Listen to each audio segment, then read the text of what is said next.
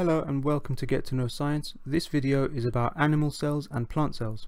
So first of all, some definitions. Cells are the basic unit of structure in all organisms. They're the smallest unit of life, and they are the smallest structures that are capable of surviving on their own.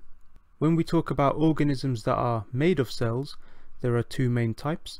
We've got multicellular organisms, which are composed of many cells, and then unicellular organisms, which are only composed of one cell.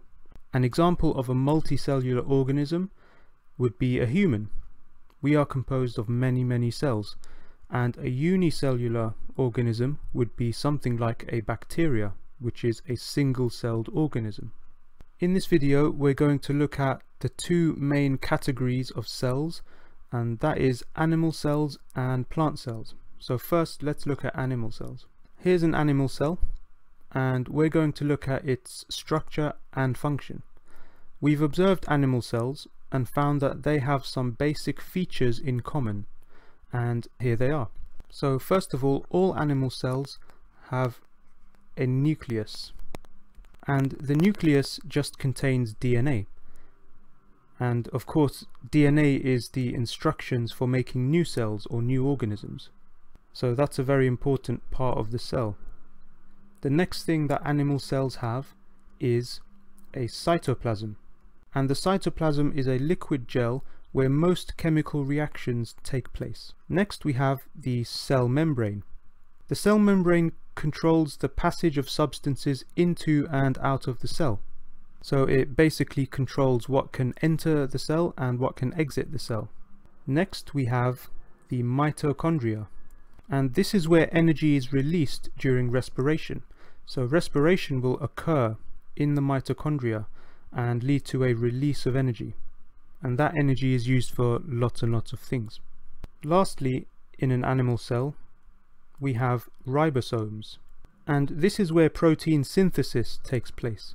Protein synthesis just means that proteins are being made in the ribosomes, and they are being made from amino acids. So that covers animal cells in general. Now we come to plant cells and algae. They have all the components of an animal cell plus a few others. So here are those things that we also find in animal cells. So like we find in an animal cell, plant cells also have a nucleus, they also have mitochondria, they also have cytoplasm, a cell membrane, and ribosomes. And they carry out the same functions as they would in an animal cell. In addition to these, all plant cells and all algal cells have a cell wall. And the cell wall is made of cellulose, and it's there to strengthen the cell and give it support.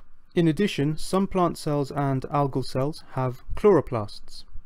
And chloroplasts contain a green pigment called chlorophyll, which absorbs light energy in order to do photosynthesis. So photosynthesis will occur within a chloroplast. Now of course not all plant cells have chloroplasts. Of course a root cell, which is under the ground, they don't do photosynthesis, and therefore a root cell will not have chloroplasts. And lastly, we have a permanent vacuole. And the permanent vacuole is this space in the center of the cell which contains sap. And the vacuole is important for keeping the cell rigid in order to support the plant. So here are those things once again that only are found in plant cells and algae cells. There's the cell wall, there's the chloroplasts, and there's the permanent vacuole. Everything else is in common with animal cells. It's just these three things that plant cells have which animal cells don't have.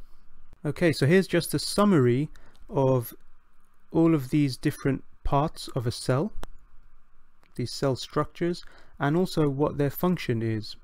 So here we say a nucleus contains DNA, the cytoplasm is a liquid gel where most chemical reactions take place, the cell membrane controls the passage of substances into and out of the cell, the mitochondria releases energy during respiration, the ribosomes, this is where protein synthesis takes place, And a cell wall, I'll just underline this in green because only plants have it. This strengthens the cell and supports it, made of cellulose.